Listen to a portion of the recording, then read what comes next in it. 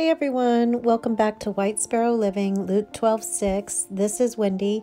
Today we're going to be doing some Dollar Tree DIYs and some other business towards the end of the video.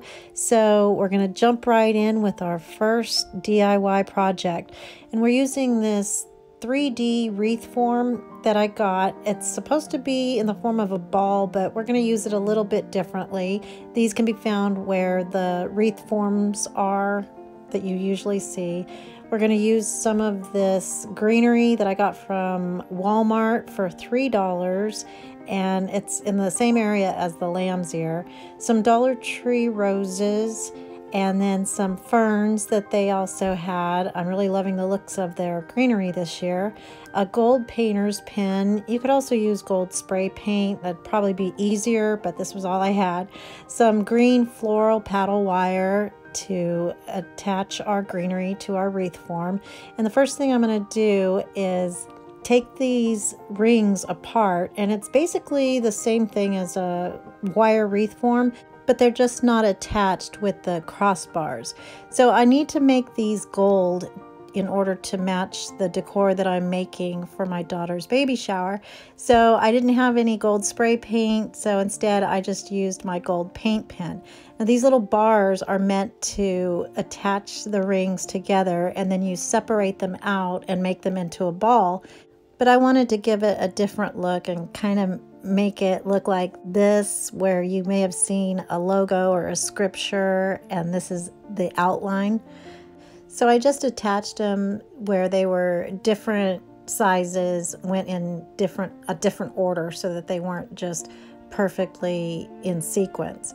So after I got those in the order that I wanted, I took some zip ties and attached it at the top and bottom where those bars are, and then cut off the excess.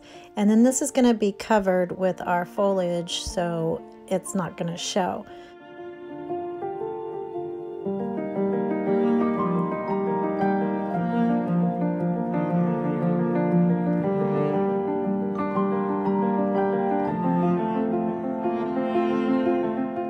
So I'm going to start with the ferns as the base of our greenery, and I just split them in half using the same stem, and then had 3 on one side and 3 on the other.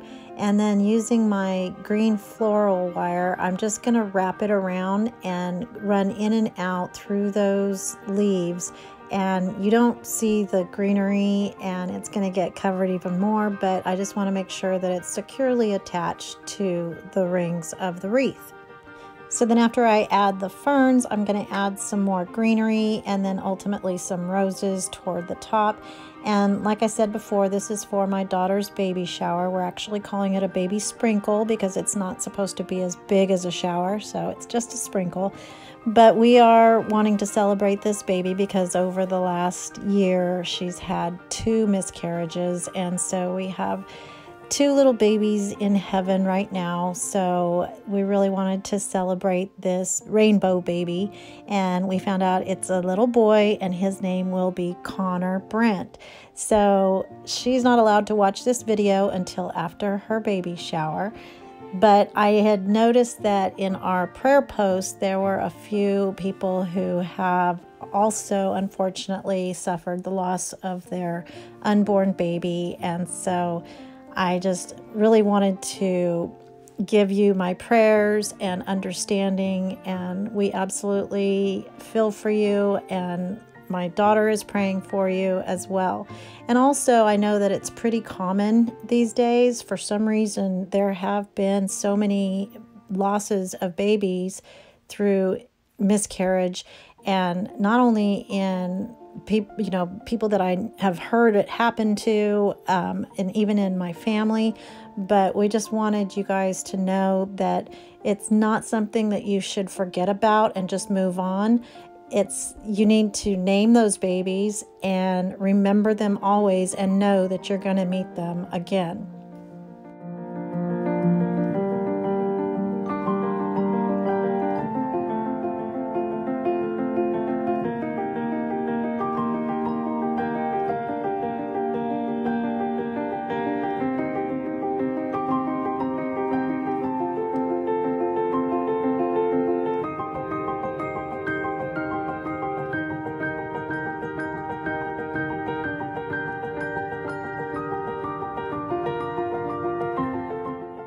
So after I attached all of the bottom roses and put them in a little cluster, I'm going to cover that top bar with another couple of leaves from, I think it's called Dusty Miller, the leaves from Walmart, and then just a single rose. And some of the plastic stuff on the back, the green stuff, it kind of sticks out a little too much, so I just cut those off and then hot glued that to cover the bar and to just give it a little bit of balance, and then it's done.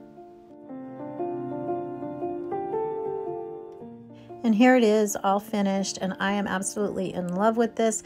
The theme that we're doing for the baby shower is kind of a boho-ish, modern farmhouse look, but this can be used for a bridal shower or even a wedding, and it can be left in your home year-round. It's not seasonal, so I just love it, and I hope you guys like it.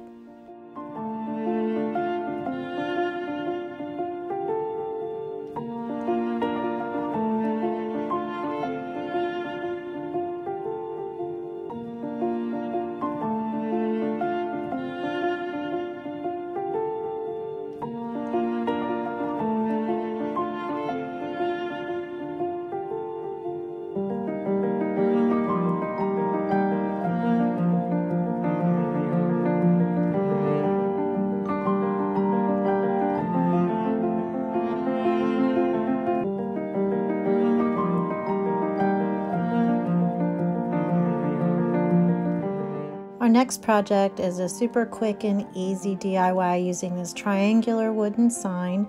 I'm going to be using the Silhouette Cameo 3 to put a scripture onto the sign, and then my glue gun, scissors, and my ruler to measure the size I need my scripture to be. So all I did for this was to take out the backing of the sign, and I was actually going to use this for another DIY, so I ended up taking the clips out using my pliers, but don't do that. If you're going to make this, you need to keep those in so that you can attach it back once you use it.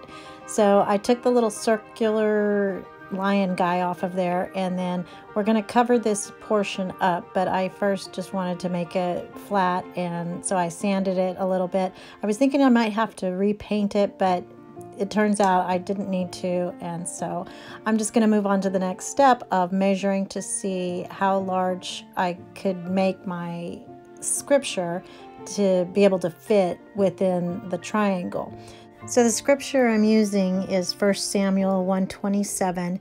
For this child we have prayed, and the font I used for the scripture itself is Serenity from defont.com, and then I'm also going to cut out 1 Samuel 1:27, and I did that in the font Arial, which should just be included in your regular suite of fonts that comes with your computer. So once I weeded it out and put my transfer paper or transfer tape onto it, I attached it to the black side of the backing of that sign, and there's a little hook over, if you can see it, what would be the bottom left corner, and that's where you would hang it from the other side, but this is going to be covered also, so I didn't need to remove it from the piece of cardboard. So after I remove the transfer tape, I'm going to cut out the 1 Samuel 1:27, and I did that one in black and just attached that to the bottom portion of the frame itself. Now, I didn't first make my transfer tape less sticky by putting it onto, a surface or your clothing, your jeans or something, and that makes it a little easier to transfer onto whatever surface you're placing your words on. So another way to get it down is to use your squeegee and kind of using a pushing motion at the same time you're pulling the transfer tape. It will help it along and move on to that surface where you want it. So now I'm replacing the backing with the sign on there, and since I had removed those little tabbies, I'm putting it on there with some masking tape so that it'll stay inside of the frame. And then I'm going to add a succulent to the bottom left-hand corner, and that's what's going to cover up my ickies from removing the little sign or the little round part. and then also that hook that's in the bottom corner. So I didn't like the way the succulent was as bright as it was, so I took some white Waverly chalk paint and just lightly with a pretty dry brush dusted it to give it a softer look. And the succulents I had gotten in a package from Ross's, and they had different little succulents and faux rocks and some different things in there. But Dollar Tree, every now and then, they do carry succulents, fake ones, in the little pots. So hopefully they'll have them again this spring, or pretty soon anyway, and you can use that. But I think this is so cute, and we're just going to have random signs here and there, but this can go on the cake table or someplace near the gifts or just anywhere. I always like to bring a lot more of the decorations than what we even have planned, because you can always find a place to put that. So for our next project, I got these embroidery hoops from Goodwill for $1.99. I'm using some wired burlap ribbon that I got from Walmart. It's 2.5 inches. And then some more of those really soft, pretty roses from the Dollar Tree. Some of this dusty spring bouquet. And I'm going to be making a couple of bannered wreaths for behind the cake table. So I'm using this burlap ribbon, and it's pretty flat and heavy duty. So it will kind of stay flat as I feed it through the embroidery hoops. And so I put the burlap over the smaller hoop and then placed the larger one on top of it, just so I could get a measurement of how long I can make my words for what I want to put on there. And in this case, I'm going to be putting his name, which is, like I said, it's Connor Brent, and Brent is my son-in-law's dad's middle name. So Carson, our first grandson, his middle name is Michael, after Pop, Mike, my husband. And so this one will be after Brandon's dad. So I cut out the words and weeded it. And I also found that using a sharp utility knife helps in the weeding process. It just makes it go a lot faster because it kind of grabs the vinyl.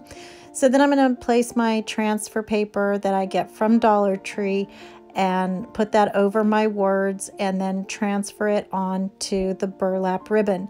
Now, because this is a fabric surface, the letters don't want to come down or stick to it right away. So I just used my squeegee to help it along, and as I'm pulling up the transfer tape, I'm going to hold the letters down with my squeegee so that it kind of persuades it to stay onto the burlap fabric, and then it doesn't come off and it stays very securely, but it's just the first part of getting it to want to stay down there.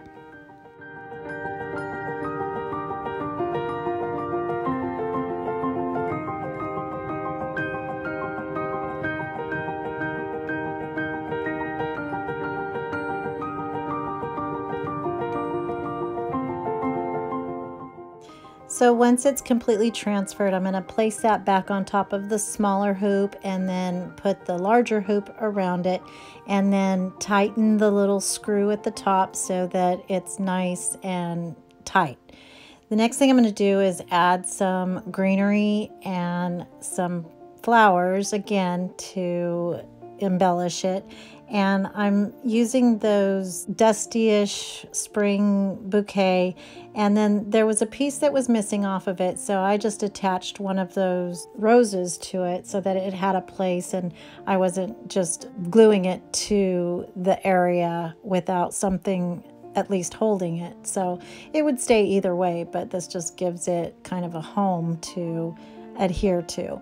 So I just hot glued those, and I didn't use any wire on this one just because it was a little bit more of a surface to glue to, as opposed to the wire wreath where it's very thin and narrow. So I'm just going to go around, and I like to finish where there's the top of a fern or something at both the top and then the bottom, so that it's not going in the same direction, it's going in the opposite direction. And then I just attached 2 roses to the middle and did the same thing for the smaller wreath, but on this one I'm going to put "Oh Baby," add greenery, and then a little succulent in the middle of that.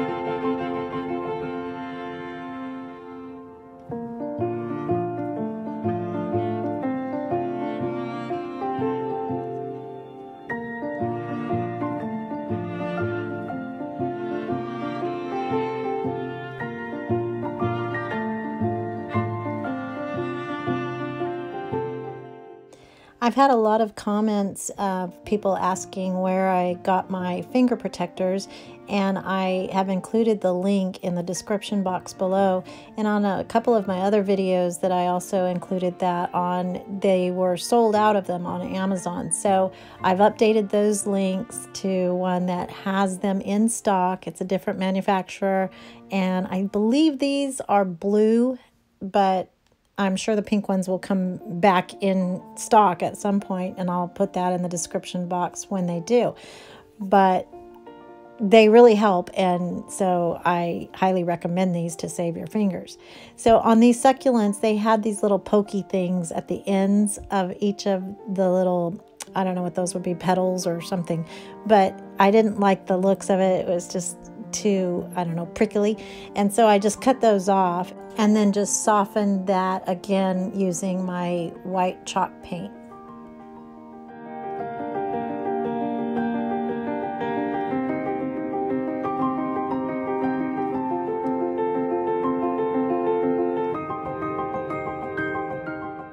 And here they are all done, and I have them hanging by some white string, and I'm going to hopefully put that behind the cake and dessert bar, or somewhere, maybe even a photo area. I'm not really sure yet, but I'll be hanging them with the string in that way as well.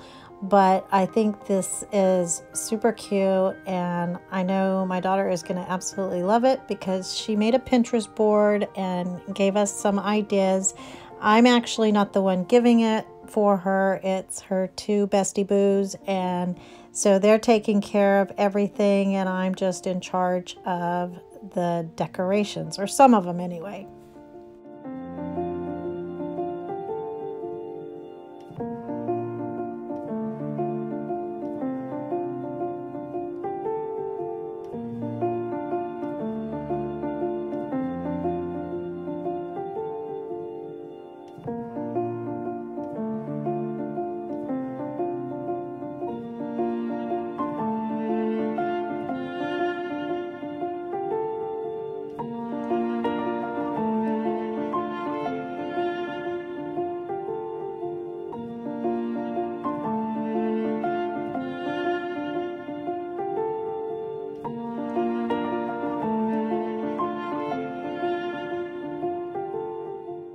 For our final project, I found a carpet tile. I'd never seen these before, but they were with the rugs and the shower curtains and things like that. But I'm using the back side, and I just took off all of the stickers. I liked the way that it looked like a kind of felt finish, and it had some markings like little arrows that were intended to show you which direction to lay it. There weren't a ton of these in stock, so I don't know that you would actually be able to make anything more than a rug or something, but I wanted to make a planter, or kind of like a big vase out of it, or basket, I guess you would say. So I just made some holes using a Phillips head screwdriver and a hammer, and then I poked some big holes through that about 2 inches apart, 2.5 inches apart, but I used a self-healing cutting mat to make sure I didn't hurt my table. But I'm going to attach these two, and so I'm making a big round basket, and then it's not going to have a bottom. You could actually add some foam core at the bottom if you wanted to, you know, put something actually in it. This is just going to be kind of just for looks for the shower. So I might have some plants in it, or I'm not even really sure what, but maybe baby blankets or who knows what. So I'll find something for it. So I took a large needle with a big eye and threaded some jute twine through it, and then I'm just threading it through and attaching the two sides together. And then I'm going to take some hot glue just to make it go all the way down so that it doesn't have a little flap. This is going to be the back, so it's not going to show anyway, but just to get it secure and completely attached down.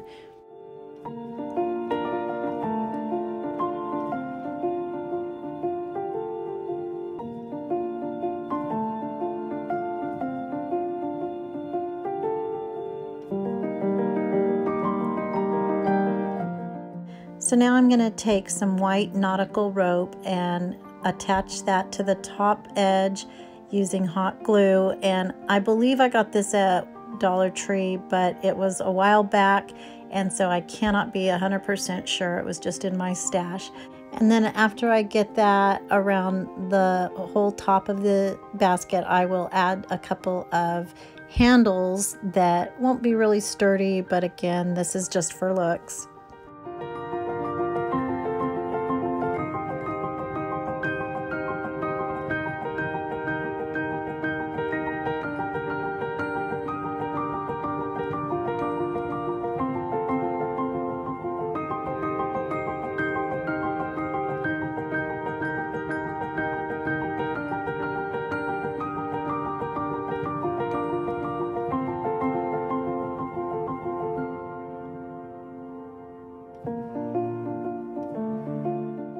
So on the front of the basket, I'm going to put his name again using my Silhouette Cameo 3. And this time I did it in a black vinyl and used the same method and went through the same procedures. But as I was making this, I was really liking it. And I'm thinking that this could be used later on if I add a bottom for a little, you know, hamper or something to put his diapers in, or there's always a use for bins, that's for sure. So I think it turned out super cute, and I'm just showing it here with some greenery hanging out of it. Let me know if you guys would like to see the final results of the baby shower and how it turned out and how I ended up using what we made here. And then I have some other things. Emily and Hannah are her friends that are giving this for her, and so they are doing some other stuff. We're making the tables where there's some eucalyptus leaves, and they have some bottles and jars and things that we'll be decorating with. But let me know if you would be interested in seeing how that turned out.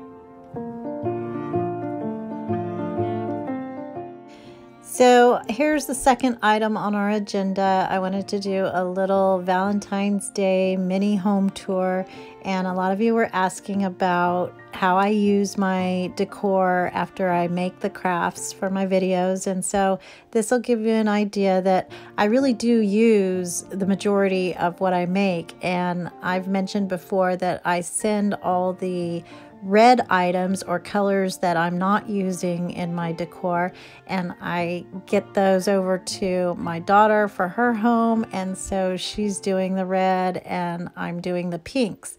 So here's a little kind of snapshot of the different items that we've made. I'll link my Valentine's Day Love Sweet Love playlist in the description box below, but I think it really turned out cute. I love the pinks and the softness of everything. I got the little garland that you see on my fireplace. It's light up garland. It has X's and O's, and I got that at the Target dollar spot for $5. And then you'll just see some different items here and there. The little bunny house, I got that at the Goodwill for $1.99. The mugs I got at Dollar Tree also. I love, love, love my pink pillows that I got at Ross's for $9.99 each. And then I have, you'll see a rug. Well, okay, let me just tell you, I'm in love with this faux lambskin throw. It's actually a rug, but I use it to go over the back of my sofa. And then there's a rug in front of the fireplace that's pink and white. That's also from Ross's, and it was, I think, $12.99. And this table my husband made about 4 or 5 years ago out of some scrap wood that he had, and he engraved it with an M and W, M plus W for Mike and Wendy. And so there's my rug. I love that rug. So I'm just showing you some of the area because my mom is actually in the kitchen cooking, so it's kind of a mess. But that's where I did kind of the darker pinks. And so like my You Drive Me Crazy DIY that we did with the car. And so anyway, this is just how I kind of put everything out and added to my Valentine's Day celebration of love.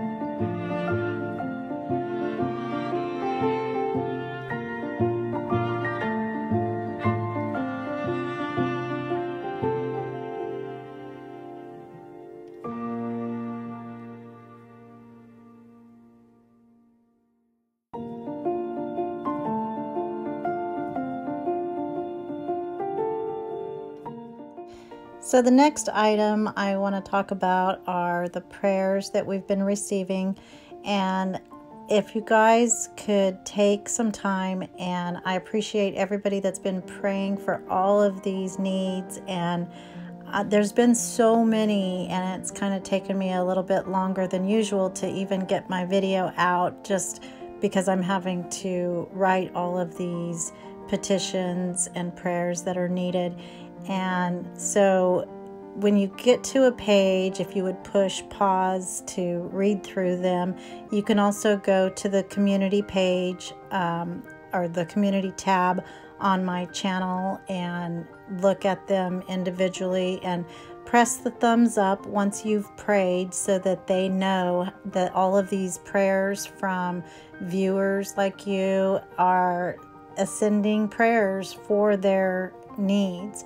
And so that's just really huge, and I'm so happy to see such amazing feedback and the prayers that are being sent up on everybody's behalf.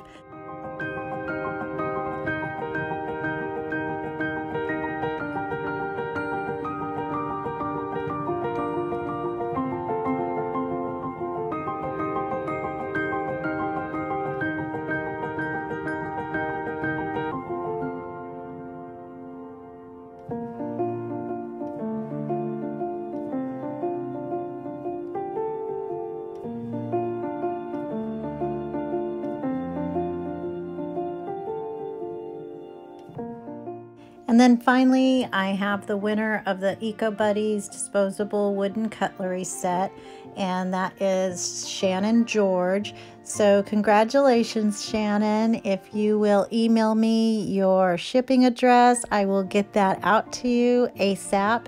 You can email me at mikewendy1290@gmail.com. I hope everybody enjoyed this video, and I hope you will consider subscribing if you haven't already, and check to make sure that you are still subscribed, because there was a mass unsubscribing session by YouTube. So anyway, thank you so much for watching. I hope everyone has a blessed day, and remember to always be the light. Bye.